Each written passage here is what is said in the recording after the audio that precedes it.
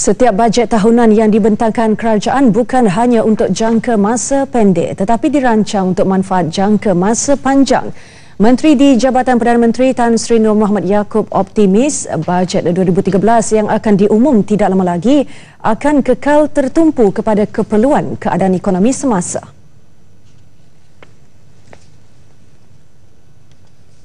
And they are fully aware that budget during this time, during the next few years, is not only a budget short term for 1 year, but we are setting the base and for a long term development, sustained growth.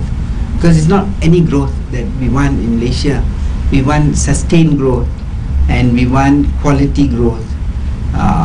Quality growth in the sense that growth with good environment. Melihat kepada keadaan situasi global yang tidak menentu, Malaysia dilihat bertuah kerana mempunyai kekuatan dalaman untuk terus mengekalkan momentum yang positif. Ia sebenarnya dipacu pelaksanaan rancangan jangka panjang itu.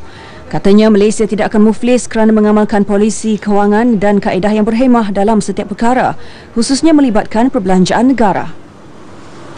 Of course we spend. If we don't spend, how are we going to build the airport, the roads, the railway?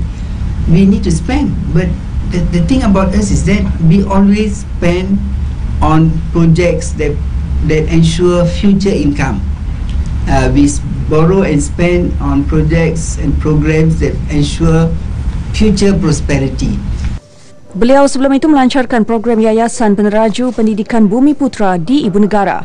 Ia bagi mempertingkat penglibatan Bumi Putra di dalam kerjaya berpendapatan tinggi.